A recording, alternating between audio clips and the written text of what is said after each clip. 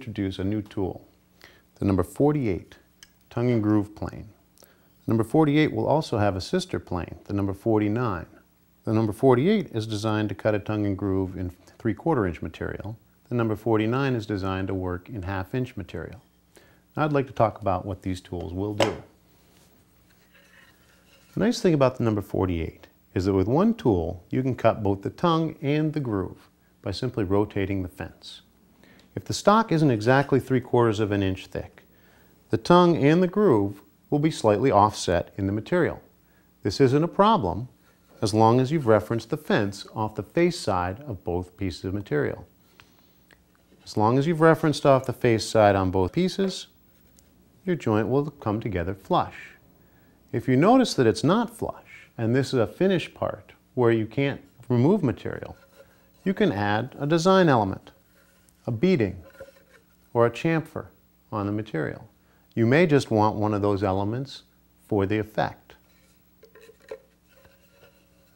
Now let's talk about the plane a little bit more. This is a very simple tool, very few moving parts, the primary one being the fence itself. In one orientation, you cut the tongue. In the other, the groove. You release the fence by lifting this spring-loaded pin. The other parts being the main body, the knob, the handle, the cap iron, and the blade itself. The blade has a slot down the center, 1/4 inch wide. That ensures that you achieve a 1/4 inch tongue. Slipping the blade over the center post, you'll find a snug fit.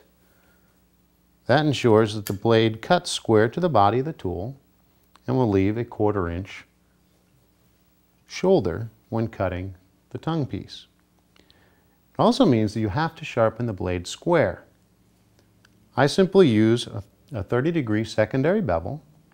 That way I don't have to polish the whole primary bevel. It doesn't have a depth adjuster. It's not needed because this is a heavy removal tool. It's designed to take a lot of material quickly.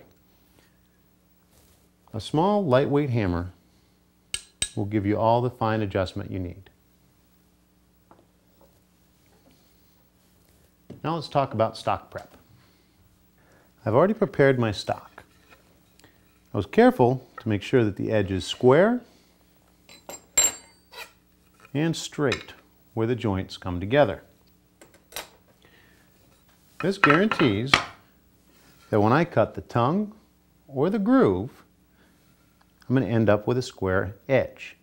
I'm not going to have an angle to either the tongue or the groove. That guarantees a flat surface rather than a cupped surface. The other thing that's important is that I'm referencing off the same face of the boards. I've used what's called a cabinet maker's triangle to help me orient which side of the board is my face side.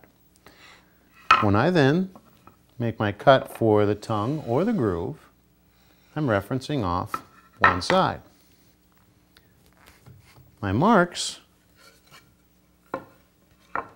tell me where the reference side is for when I cut the opposite side of the cut. You'll notice that I reversed the direction of the grain. That's going to be okay. When everything goes together, that joint is hidden. By working off the same face, you ensure that the tongue and the groove have the same spacing off of the face side and therefore give you a flat, flush surface. Now let's cut a tongue and groove. My boards are oriented as they will be when the joints are cut. I'm using the cabinet maker's triangle so that I know which sides are my reference faces. Once the board is in the vise, I'm going to take the tool and press the fence firmly against my reference side. The cut is going to start at one end and work my way back to the other.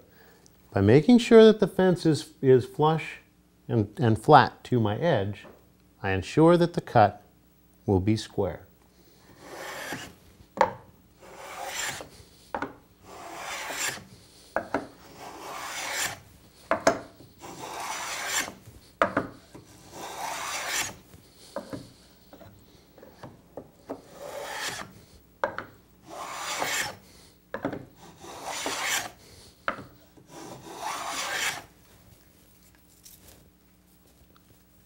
If I want to be a little more aggressive with the cut,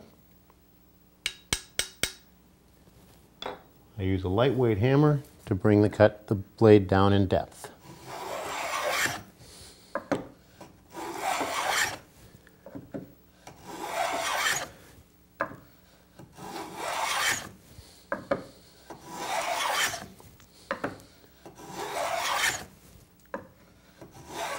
As I get depth into the cut, I check to make sure I'm sitting flush against the surface with the fence.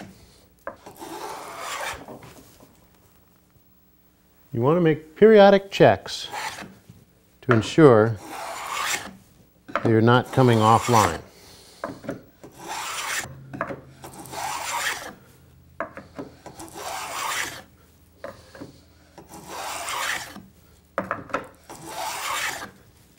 You'll notice that this center skate acts as a guide once the cut has begun.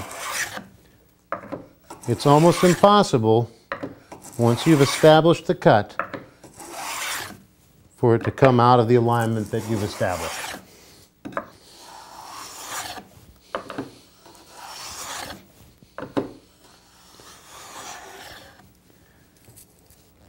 Now we've bottomed out on the sole of the plane, and that's the groove established. I'm going to switch over the boards, spinning the fence. So now I'm oriented to cut the tongue.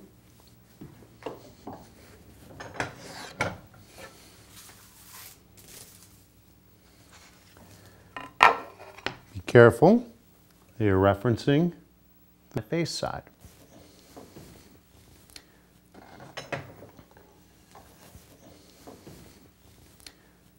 When you go to make your cut, starting at the end, firm pressure against the side so everything comes out square.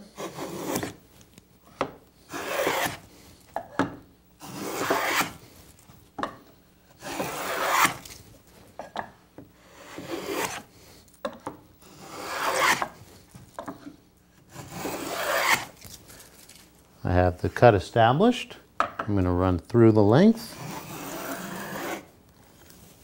and check for square. If I am a little bit off, just give yourself firm pressure up against the reference side.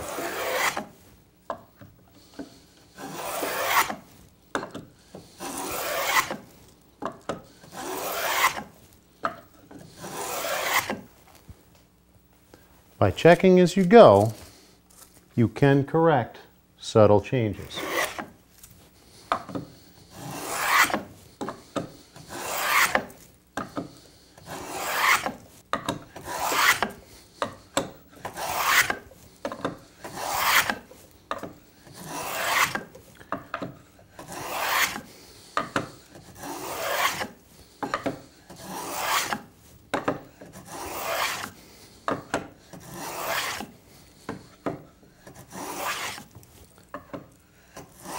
I've bottomed out again,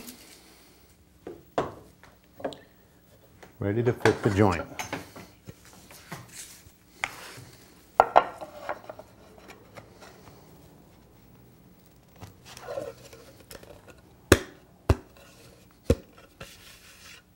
Everything was in proper alignment.